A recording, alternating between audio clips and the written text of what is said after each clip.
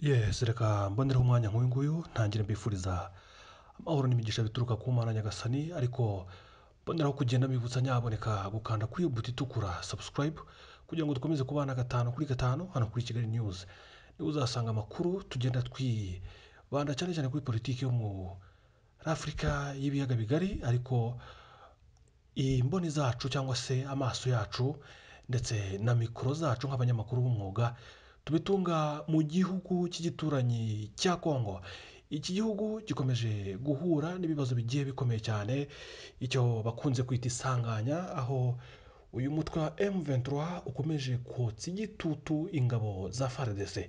Iki kibazo cyakomeje kugenda gikura, ngira ngo uko mubyibuka neza izi nyeshyamba za M23 zongeye kubura umutwe mu minsi itari myinshi ishize, nyuma yaho zari zarabaye nk'izicogoye, ariko kuri no nshuro zaragiye zisuganya, zikaba zaragarukanye ingamba nshya. Abayobozi bamwe mu bari bayoboye M23 barahindutse, bakaba baragarukanye rero imbaraga zikomeye cyane. Bakaba bakomeje kugenda bibaza ati se izi ngabo zifite mugambi ki kuri no nshuro? Zifite umugambi wo gufata Kongo yose? Zifite umugambi wo kongera zigafata uduce twa Kongo harimo na Goma? Icyo gikomeje kubihurizo. Gusa ubu tuvugana zikomeze kototera Rucuru, none n'ubu tuvugana ingabo za FARDC zongeye kwatswaho umuriro bikomeye n'ingabo za M23 aho bita muri Kibumba. Reka tugaruke twirukanka, ariko tugenda tubavira muzi inkuru yose. Murakoze nanone nongeye kubaha ikaze, ngewe ndi umunyamakuru wa Kigali News. Tuzaye dukomeza kugenda tubana cyane 5 kuri 5, nkomeza ngenda mbagezaho ibiri gucika muri iki gihugu cya Kongo, aho nkuko nabibabwiye umutwe wa M23 ukomeje kotsa igitutu gikomeye cyane ku ngabo za FARDC. Duherutse kubabwira yuko izi ngabo za FARDC zabonye ndetse n'abazishyigikira, nubwo izi ngabo zo mu gihugu cya Kenya zaje zivuga ko gahunda yayo ari ukurwanya cyane cyane FDLR, ariko ndagira ngo mbibutse ko tutakwirengagiza ko uno ari umusado ukomeye igihugu cya Kongo cyabonye, kubona ingabo zikomeye cyane za Kenya ziturutse mu gihugu cya Kenya. Kandi ngira ngo mbibutse ko izi ngabo ziturutse mu gihugu cya Kenya zaje zizanye n'intwaro zikomeye cyane, kandi zaje zifite gahunda yo kurwanya buri wese umena amaraso y'inzirakarengane muri iki gihugu. Izi ngabo rero zikaba zaje muri iki gihugu cya Kongo ziteguye kurwanya umwanzi hasi hejuru. Izi ngabo tukazongera no ku zindi zicunga umutekano w'ikiremwa muntu muri icyo gihugu cya Kongo, nazo zikomeje kugenda zishyigikira FARDC. Tukaba hano twavuga ko amahirwe menshi ari ku gihugu cya Kongo kuba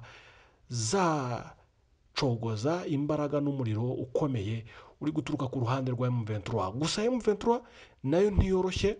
Aba bagabo bagaragaje icyo bashoboye, izi nyeshyamba zagaragaje icyo zishoboye. Ngira ngo nkuko mubyibuka izi ngabo zigeze kuba zafataho umujyi wa Goma amasaha atari make. Kuri no nshuro Rucuru bakomeje kuyototera. Ndakubwira ko na Kibumba bakomeje kwatsa umuriro ukomeye cyane ku ngabo za FARDC. Iri ni itegeko rikomeye ryaturutse hejuru ku mugaba w'ingabo, ryaturutse kuri General Christian, avuga yuko iyi Kibumbe igomba kugaruka mu maboko y'izi ngabo za FARDC. Ibintu bitagaragara nk'ibyoroshye habe na gato, ariko nanone bishobora kugerwaho bitewe n'umurindi ndetse n'ibikoresho iki gihugu cya Kongo gikomeje kugenda cyakira. Ndakubwira ko ibintu bitoroshye habe na gato. Ngewe ndacyagukurikiranira andi makuru arambuye kuri iyi ntambara ndetse no kugukozanyaho kwabereye muri Kibumbe. Ndagaruka mu kanya ngenda nkugezaho inkuru inononsoye, ndetse kandi nkomeza no kubwira amakuru agiye atandukanye hirya no hino muri Afrika y'ibiyaga bigari. Ngenda garuka mu kanya, kandi ndabakunda cyane. Turi kumwe 5 kuri 5 kuri iki kibazo cy'umwihariko cy'umutwe wa M23 cyitwa u Rwanda. Natangira mvuga ko icya mbere nta ruhare na rumwe u Rwanda cyangwa se ingabo z'u Rwanda zagize mu gushinga uwo mutwe cyangwa se kugira ngo uwo mutwe ubeho.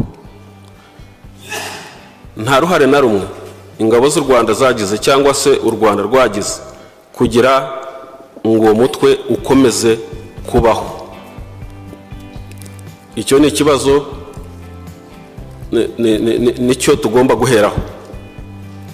Ikibazo kikaza kuba kubera iki, ni impamvu ki zituruka he kugira ngo umutwe ukomeze kwitirirwa u Rwanda. Abakomeza kwitirira u Rwanda icyo kibazo cy'umutwe wa 23 harimo ibice byinshi cyane. Harimo ibihugu by'i Burayi, harimo inzego bikoresha cyangwa imitwe bikoresha nka UN Group of Experts, imiryango itegamiye kuri leta nka Human Rights Watch, umuryango ingabo za Loni zitwa MONUSCO ziba hakurya hariya, bishingiye ku nyungu zabo bwite nk'uko Minister wa Foreign Affairs yabivuze. Ndagira ngo nsubire ku mateka y'iki kibazo nerekana n'impamvu u Rwanda rudakwiye kwitirirwa kiriya kibazo. Badepite basenateri, muribuka ko mu 2009 u Rwanda rwafashe intambwe ya mbere rugarura umubano na DRC igihe twafatanyaga ingabo, tugahuza ingabo mu cyiswe umoja wetu, tugafatanya gufatira ya mitwe yose yarwanyaga guverinoma ya Kongo, ariyo yitwaga CNDP, harimo na za Pareko n'izindi grupu zigeze muri 10 za Mayimayi, tukazifata tukazivanga mu ngabo za Kongo zikahinduka ingabo za Kongo. Icyo gikorwa niba mwibuka neza cyari igikorwa cy'ingirakamaro kubera ko hagarutse umubano hagati y'u Rwanda na Kongo, ambasade zirafungurwa, ba perezida barahura, haba Goma, haba Kinshasa ni Kigali hano, ibintu bigenda neza. Ariko mwibuke ko aya mahanga tuvuga, aba bose basakuza bavuga ko u Rwanda ruri mu gihugu cya Kongo, nta numwe wigeze ashima icyo gikorwa. Utarakinenze yaranumye araceceka. Icyo ni ikigaragaza ibyaba binihisha inyuma y'ibi birego turegwa uyu munsi. Igikorwa nk'icyo cyiza nta wigeze akidushimira cyangwa se yumva ko ari igikorwa cy'ingirakamaro. Kuva icyo gihe muri defense na security u Rwanda na Kongo byakoranye neza cyane, kuko icyo gihe amayira yarafungutse yo kugira ngo u Rwanda cyangwa ingabo z'u Rwanda zikorane n'iza Kongo kugira ngo duhashye FDLR, aricyo kibazo shingiro cy'umutekano muke kiba muri aka karere cyane cyane hagati y'u Rwanda na Kongo. Kuva 2009 twakora operation ya umoja wetu ku rwego rw'ingabo na security, hamaze kuba inama zirenze kugeza ku 2012 hamaze kuba inama zirenze 15 hagati ya institutions za defense n'iza security zigera ku bintu bifatika bikurikira. Ubwo ndavuga mbere y'iki kibazo cya M23 mbere yuko gitangira. Nyuma y'2009 twashyizeho hagati yacu na Kongo umutwe witwa Joint Intelligence Team, urwego ruhuriweho n'abantu biperereza hagati y'u Rwanda na Kongo, rukorera i Goma, rukajya ruhana amakuru ku bintu byose byazana umutekano muke hagati y'u Rwanda na Kongo, ruhana amakuru ku buryo interahamwe FDLR zigerageza guhungabanya umutekano. Urwo rwego rwagumye i Goma kuva 2009 kugera uyu munsi, ntabwo rwigeze ruvayo rukorana na guverinoma ya Kongo. sinibaza ko abantu bashobora gukorana muri urwo rwego rw'iperereza bari hamwe bashobora gutera abandi cyangwa ngo babagirire nabi. Ni ibintu bitumvikana. Hari ibintu abatanga ibirego bose birengagiza bikwiye gusesengurwa. Uru rwego rwa Joint Intelligence Team nirwo rwaje kubakirwaho mu 2011 mu kwezi kwa 9 mu nama ya Defense na Security yabereye i Kigali hano, igize ibihugu bigize umuryango w'ibiyaga bigari 11. Twagura iyi timu ya intelligence ijyamo n'ibyo bihugu byose, yitwa Intelligence Fusion Cell. Iyo Intelligence Fusion Cell iracyari Igoma, irahakorera no muri bibazo byose irahari, ishinzwe gukusanya amakuru ajyanye n'ibibazo by'umutekano, iri mu bihugu 11. Iyo Joint Intelligence Fusion Cell ntabwo irigera irego Rwanda kandi ari ishinzwe gushaka amakuru. Hashyizweho mu bwumvikane bwacu na guverinoma ya Kongo umutwe y'abasirikare bihariye yitwa Special Forces, abasirikare 250 b'u Rwanda n'abasirikare bangana nabo ba Kongo barajyana bajya muri Kongo barahakorera kuva 2011. Bagumayo bahashya FDLR ku buryo akarere barimo ka Rucuru umutekano waragarutse, bigaragarira buri muntu wese n'aya mahanga na MONUSCO ihari barabibonaga ko umutekano wagarutse hariya. M23 yatangiye abo basirikare bacu ba Special Force bavanze n'abakongo babana muri defense imwe babana. Twarezwe ko dufasha M23 tubana n'abasirikare ba Kongo muri ako karere ka Rucuru dufatanya kurwanya FDLR. Abo basirikare baje kuvayo mubizi, byaragaragaye ngira ngo mu kwezi kwa 8 nibwo bavuyeyo kumugaragara. Ibibazo bimaze kuba byinshi, ibirego bimaze kuba byinshi, dusanga ntacyo bimaze kugumayo. Bavayo baherekejwe, banazana n'ingabo za Kongo bafatanyaga, batandukanira hariya ku mupaka, baraherekezwa n'ingabo za Kongo zibageza ku mupaka zibasezeraho. Ntabwo waba urwana n'igihugu ngo mujye mu bikorwa bimeze gutyo. Ibyo byose ni ibintu tugomba kuzirikana no gusobanukirwa.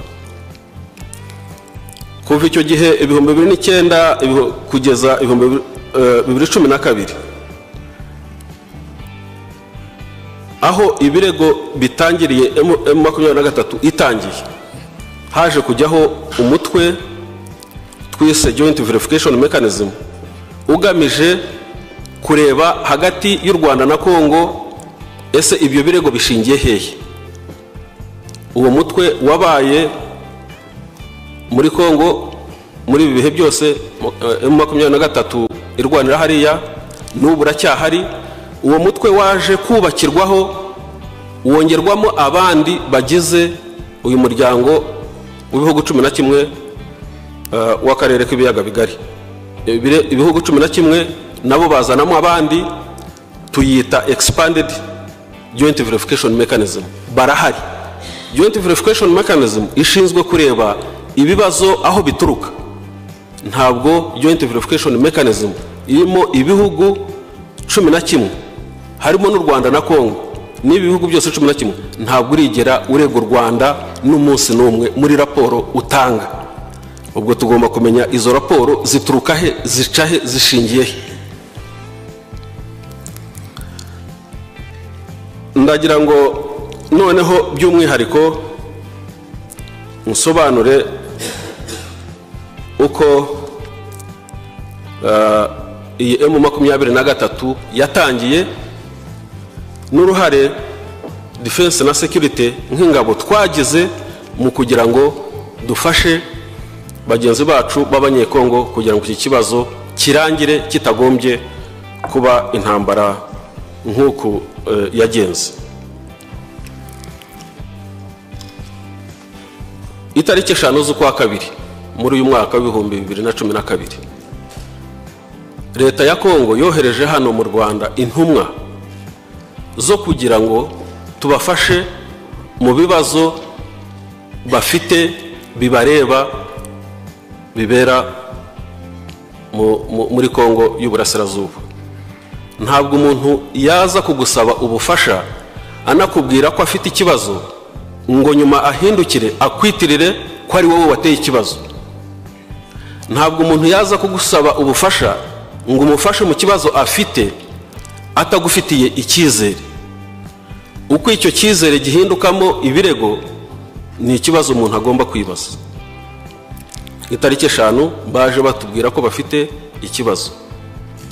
Batubwiraga ko bafite ikibazo cyuko bashaka gukura abasirikare babo bari muri FARDC mu ngabo z'igihugu bavuga ururimi rw'ikinyarwanda kugira ngo bakure muri Kivu babajyane mu province yandi ya Kongo. Icya kabiri batubwiye ko bafite ikibazo cy'amahanga abasaba gufata no gufunga muri ICC umujenerali wabo witwa Bosco Ntaganda.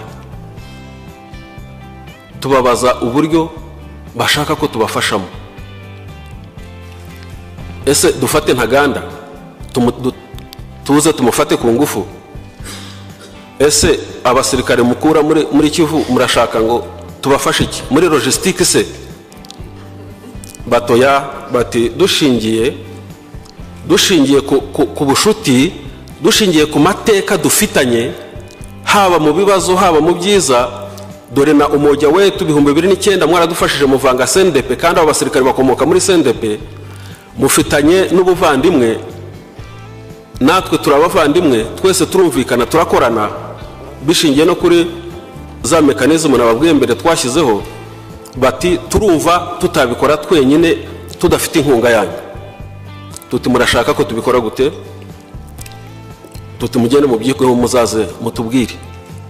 Itariki 30 z'ukwa gatatu 2012 baragaruka bati noneho twabyizeho, turashaka ko dufata bamwe muri bariya ba ofisiye dushaka bayobora abandi tukabazana Rubavu, tukaganira nabo tukabumvisha ko bagomba kwemera kuva muri Kivu bakajya ahandi.